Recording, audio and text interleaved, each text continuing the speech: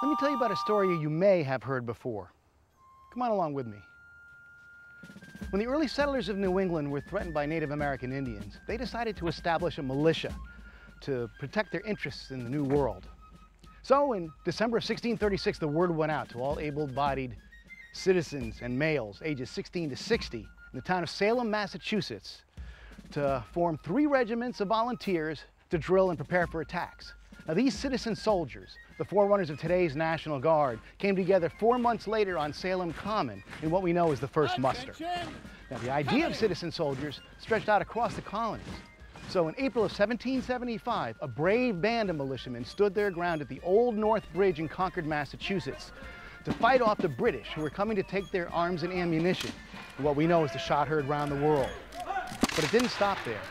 Just as the rebels' fortunes began to wane at the hands of the powerful, more professional British forces, citizen soldiers utilized unusual tactics at a small cow pasture in South Carolina and beat the redcoats at their own game in what we know as the Battle of Cowpens.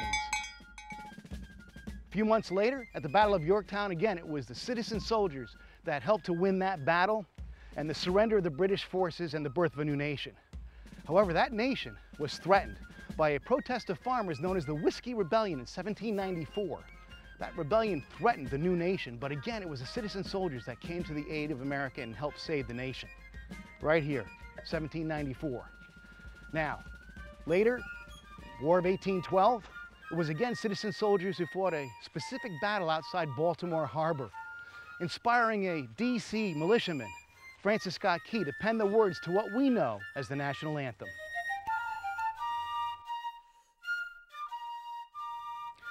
As the nation grew, so did its citizen soldiers who traveled thousands of miles as war broke out in the Rio Grande country of Texas in the 1840s. With victory in the Mexican War, the country now stretched from the Atlantic to the Pacific. But by 1861, the country was at war with itself. Southern states seceded and utilized their citizen soldiers, as did the North, to wage war upon one another. Through this civil war, the Union, with its militia, would persevere. Now, the country then moved westward with the construction of a national railroad, creating vast settlements along the way.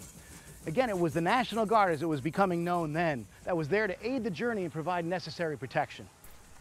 In response to a destroyed American warship in Cuba, the U.S. went to war with Spain in 1898.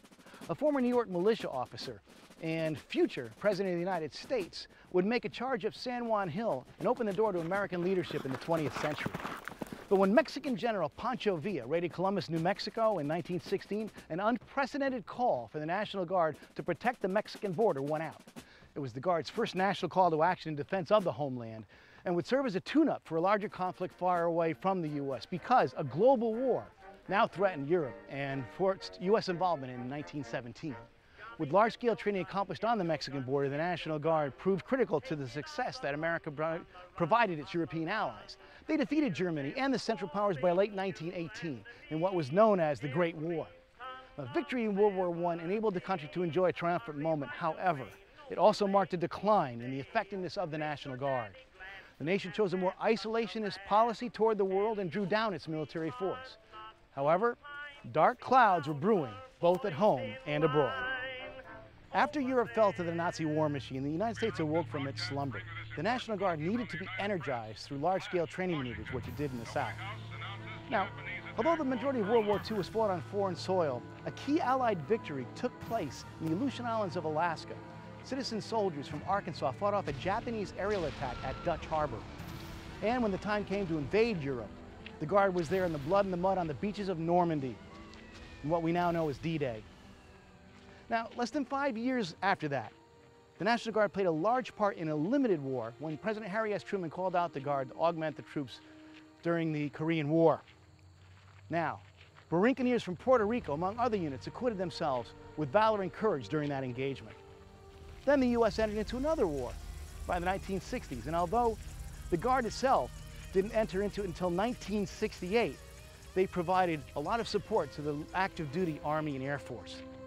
And although the last half of the 20th century saw a number of hot spots, the world was also concerned with the Cold War with the Soviet Union, which got a lot hotter when they built the Berlin Wall in 1961. President John F. Kennedy called out the entire Air National Guard at the time in support, And when that wall came down almost 30 years later, the Guard was there as well to help support Germany during its unification. With the focus away from the Cold War, the U.S. found itself defending an ally in the Middle East when Iraq invaded Kuwait in 1990. The National Guard was mobilized and played a key role in Operation Desert Storm.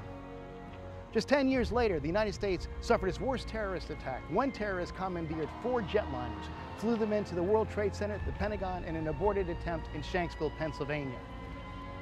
America was under attack, and the National Guard provided the first military organization both on the ground and in the air in New York City.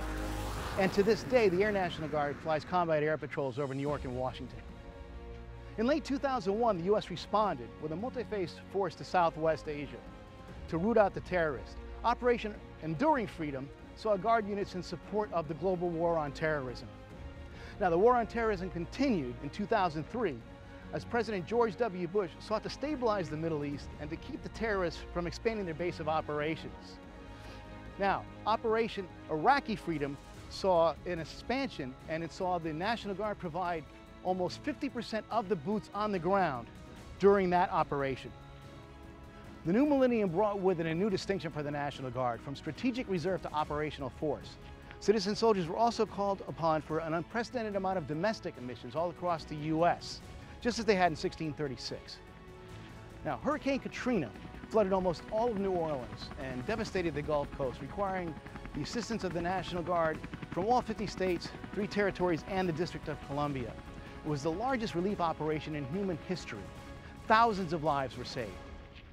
Less than a year later, President Bush called upon the National Guard again to help federal agencies protect the U.S.-Mexico border. Thousands of citizen soldiers and airmen were called up for Operation Jumpstart, just as thousands of National Guardsmen are on duty all around the world today. The National Guard continues in that role to this very day. Just as the citizen soldier of 1636 became a necessity to their community, the National Guardsmen of today is every bit as relevant, ready, and reliable. The National Guard members provide a unique blend of civilian and military skills, from critical combat mission support to agribusiness development teams to a state partnership program that spans the globe. Domestically, the Guard provides assistance to civilian authorities through hazards response team package that is geographically positioned for swift response. As a dual-missioned operational force requiring only a small portion of defense funds, the Guard can provide a solution to today's challenges. Bottom line, it's your National Guard. Always ready, always there, adding value to America every day.